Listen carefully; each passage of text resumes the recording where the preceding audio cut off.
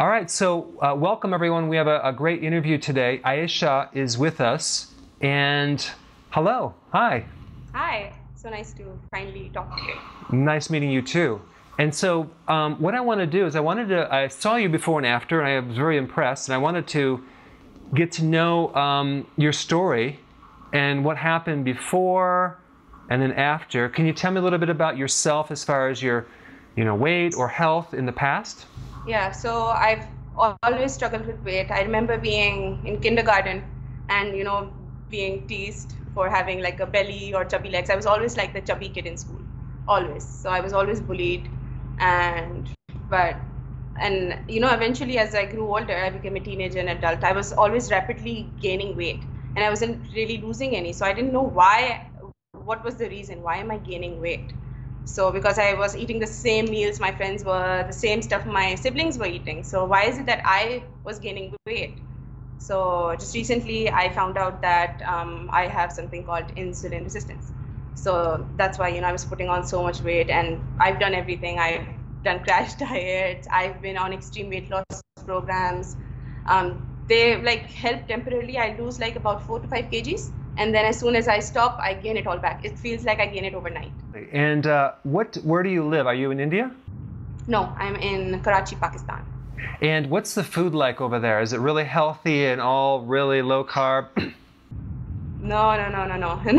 No, it's very high carb, lot of meat, lots of naans and rotis. It's not healthy at all. People are becoming health conscious, but we don't really have access to good quality like vegetables and fruits, and it's cheaper to eat like flour, rice and pasta. So yeah. So rice is really big there, right? Yeah, rice and also flour. Flour, wheat flour. Wow. Yeah. It's no wonder you had struggles. Are other people too gaining weight as well? Oh yes. Like in Pakistan, diabetes is like the #1 killer. Like diabetes, everybody is diabetic. Like everyone I know, their families, like their grandparents are diabetic, their parents are diabetic. I'm pre-diabetic, my doctors have told me. But that's the thing, because of our diet. Wow. Question, your grandparents, growing up in Pakistan, was there a problem back then, let's say, 70 years ago? I think maybe not as much, but yes, I think the diet then was but maybe they just had smaller quantities, because like my grandparents have always told me that we were from like poor backgrounds, so we didn't have a lot to eat. So maybe they ate less, but it was, I think, generally the same food. Interesting. And then the other question I had was, has like GMO foods gotten into Pakistan yet? Are they growing genetically modified foods there now? Yes, like I see a lot of videos on Facebook as well, not just I see like pictures of berries being dyed, and we have watermelons that are being spray painted with cans, and like that's the concern. I keep seeing all this. Like I try to eat healthy, but then I'm not sure if even if my salads are dipped in dye, because that's what I'm seeing on social media. So even if I'm eating healthy, I don't really know if I'm eating healthy. Oh my gosh. So here you are, you're going along, struggling with your weight, and then at what point did you hit your worst weight where you're like, okay, that's it, I can't get any bigger? Oh, that was 2 years ago, I think. 1.5, 2 years ago. Yeah, I was really, really overweight. And then I tried, I went on an extreme weight loss program. It's called the 42-day challenge here in Pakistan. And I lost about 4 kgs. And it was like a month and a half long. And I only lost like 4 kgs. But that's also because the diet, I have insulin resistance, and they ask you to eat sweet potatoes and have 1 apple, have a smoothie, and it just did not suit me. It didn't work for me, and I always knew that, there's something wrong, there must be something else for me. And then in December last year, I had to attend a wedding. One of my closest friends was getting married, and I wanted to look fit. And I tried losing weight. I did lose some weight. I lost like 5 kgs, and I lost a lot of inches around my waist. And I looked good for a few days, but once the wedding was over, I gained it all back. And then I think I was on YouTube just searching about insulin resistance and what it really is, because I just didn't really know what it was. And then I came across one of your videos about carbs and insulin resistance. It was just like 2 or 3 minutes long. I was like, okay, all the other videos are like 45 minutes long. I can't watch those. So I started watching your videos and I loved it, and I watched all of them in one go. And then it was like, it just clicked when I saw that video on insulin resistance and how you're supposed to eat less frequently, or else you spike your insulin. And then I was like, okay, this makes so much sense. Maybe, I was eating healthy before when I was doing those diets, but I was eating like 5, 6, 7 times a day. So even if it was just salads and grilled fish, I was still, gaining a lot of weight. So I was like, it just made sense. It was like, your videos are like pieces of jigsaw puzzle, they all fit. And I was like, okay, it's something in me there was just like a light bulb went off. And I was like, okay, I'm going to have to try this. I know it's going to work this time. So, and yeah, ever since, it's been 7 months now, but I'm not going to count this month because I'm Muslim and it's the month of Ramadan. So I have to eat 2 meals a day, or else I was just eating 1 meal a day. And so in December, the first thing I did was I got rid of all sugar. I just was like, I'm not going to have any sugar. I got rid of all the 5, the white carbs, no rice, no potatoes, no nothing. And I started losing a lot of weight. So the first 5 kgs I lost, it felt like I lost them overnight. But I was like, no, I've done this before. I've lost the 4 kgs. I'll gain it back. But then I was like very consistent. Consistency was key for me. I was very patient and consistent. And I started noticing that I was still losing weight. And before I knew it, I had lost 10 kgs. And I think I was like, I lost most weight by mid-March, beginning of April. I was the slimmest. And then I went on vacation. I went on vacation to visit my family, and at that time I started having I was already having 1 meal a day, but I went there and there were like house parties and we were going out and I was eating stuff. So. What weight did you start at, and what weight did you end up at your lowest? My highest weight was 102 kgs. And I think it was 100 in pounds, I'm not sure, because we don't use. I think it's 2.2 pounds. Okay, that's fine. And then how much is that? I'll have to use my calculator. I'm terrible at math. So then at your lowest weight, how many kgs? Right now, my lowest was 90 kgs. 90, okay, good. Yeah. So right now I'm 91.3. I just checked, but that's because I've been eating a lot of fruit. For 6 months, I had no fruit, nothing, not even a bite of fruit except the occasional smoothie berry we make at home. But other than that, I had no apple, because once I heard you say that an apple has 19 grams of sugar, that was like, I was just so shocked, and I stopped eating fruit. And people look at me like I'm crazy.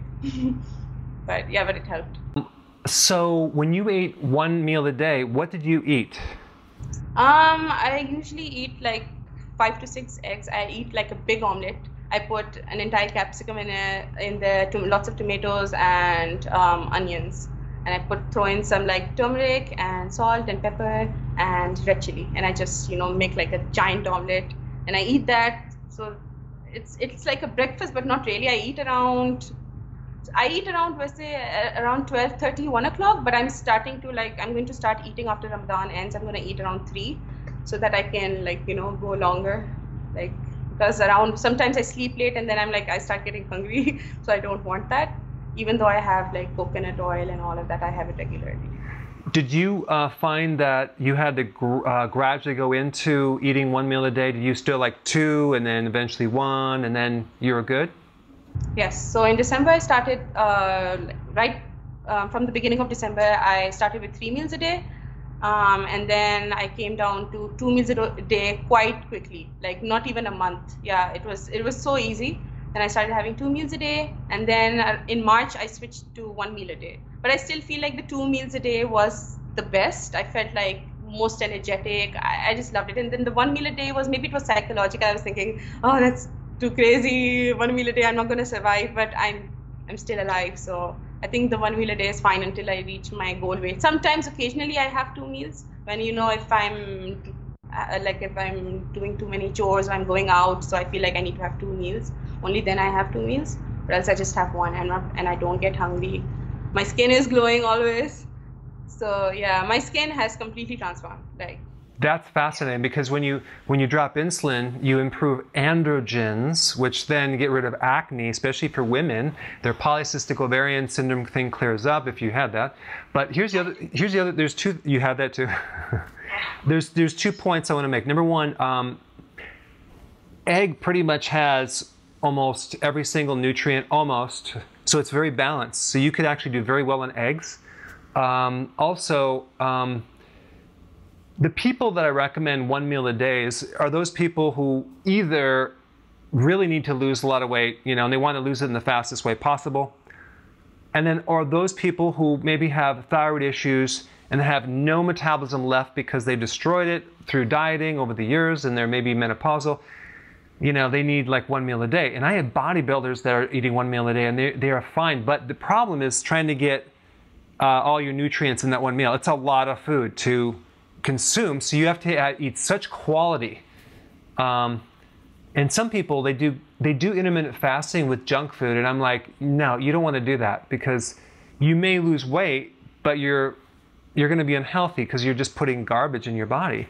So so tell me, so you would do eggs and you do spices and tomatoes and curry and salads, big bowls of salads. You recommend 10 cups. I think I have more than that because I'm also eating the omelette and then I'm having like a big salad and that fills me up. Sometimes I make a big like chickpea salad. I love chickpea salads. I have that. I have lots of wheatgrass juice. Yeah, it fills me up. I don't need food after that. I don't crave like, sugary snacks. I used to crave a lot of chips. This time last year, I was having snacks regularly. I would hang out with my friends and watch TV shows and we'd have like popcorn and chips and it was like a regular thing. And then I had like breakouts and it was just terrible. And hair loss.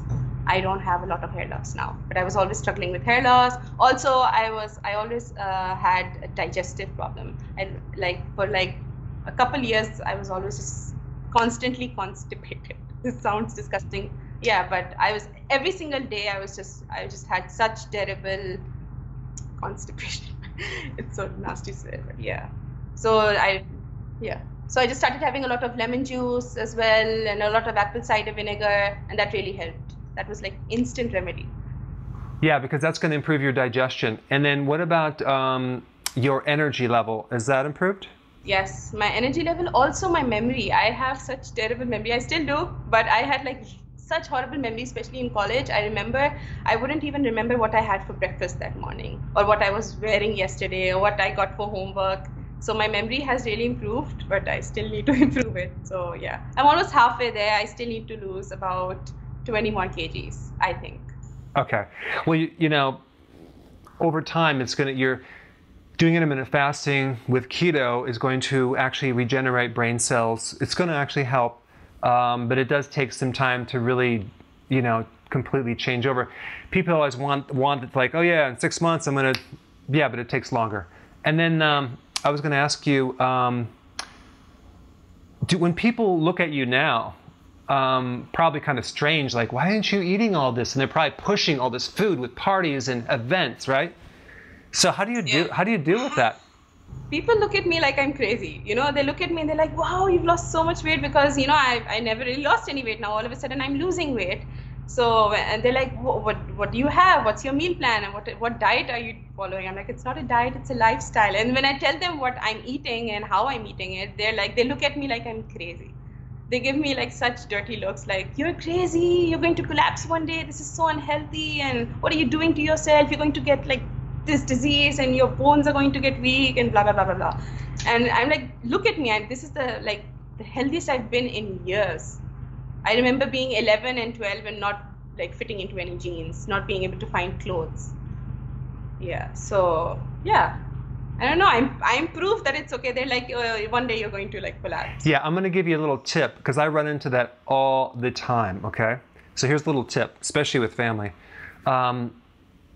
Never tell them what you're doing. Have them go to a video because they have to get the why first.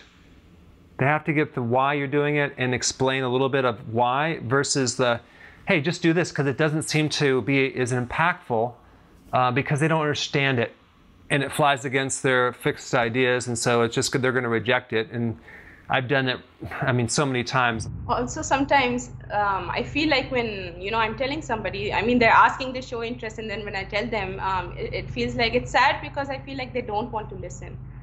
It's not like they know that carbs aren't good for you and sugar isn't good for you, but it's like they just don't want to listen. They don't want to stop eating. And it's sad, like it hurts me now. Yeah, I know. And I think, because I run into that as well, I'll do something like this. I'll say, well, do you want to know what I did? Of course, if I told you, I'd have to kill you. So I just kind of play with them back and forth, and I'll say, well, I'll tell you what, I will let you know in about a week from now, so just call me. Like, I'll kind of push them away, get them to reach a little more, and then I'll send them to a video. But because here's the thing, you have all these people that are not ready to change.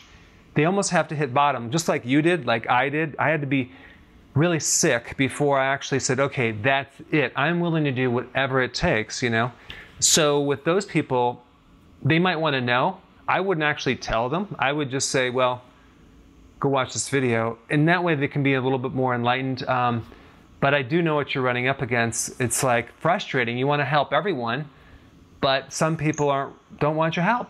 So it's kind of crazy. We go out and eat, if like we're going out with friends, and I always eat like with a fork. Like I eat barbecue with a fork, and everybody's having like this delicious like naans, and then everyone goes like, who wants dessert? And I'm like, I really want it, but I'm not going to eat it. And it's actually, I don't allow myself to think. As soon as the question is asked, do you want dessert? I'm like, no. And sometimes I even surprise myself. I'm like, okay, I just said that so quickly, but I always say no before I say yes. That helps. Yeah, because I think that's your biggest challenge, especially in India or Pakistan, is like people around you, dealing with all the people around you, with the food, and oh my gosh, it's just it's part of the culture. Like, what? You don't want rice? Are you insane? And potatoes? I mean, like, no, thank you. So I know, I feel your pain. So, well, this has been awesome. So you've done really well. I've seen the before and after, so we're posting them throughout this interview, so it's quite amazing. But anyway, I want to thank you for your story. It's going to inspire a lot of people, and maybe we'll do like a little follow-up in several months to see, when you hit your ultimate goal. We'll just kind of do a little post-video interview. Thank you so much for your videos. I'm so grateful. Seriously, it's such a motivation to watch your videos. Oh, my pleasure. Thank you. Okay, have a great afternoon. Goodbye.